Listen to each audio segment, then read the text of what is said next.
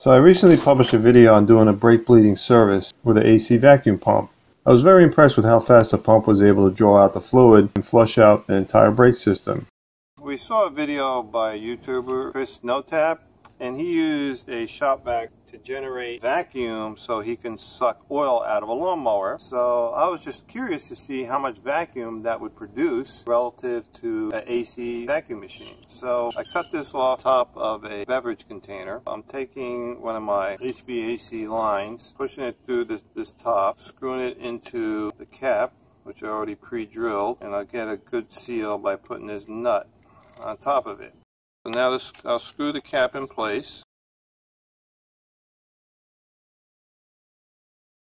Alright, so we're at 0 psi. We're going to attach this to the inlet port.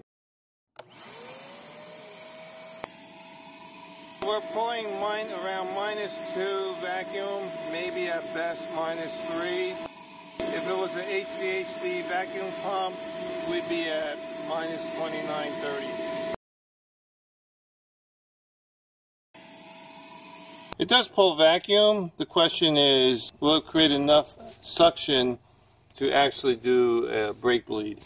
It's an interesting idea, but using the shout vac instead of my AC pump in the end turned out to be disappointing. Just didn't pull the vacuum that I needed to perform a brake bleeding service, and I really doubt that will be a viable replacement for my AC pump, and later on I'll be using my AC pump for doing transmission and engine oil changes.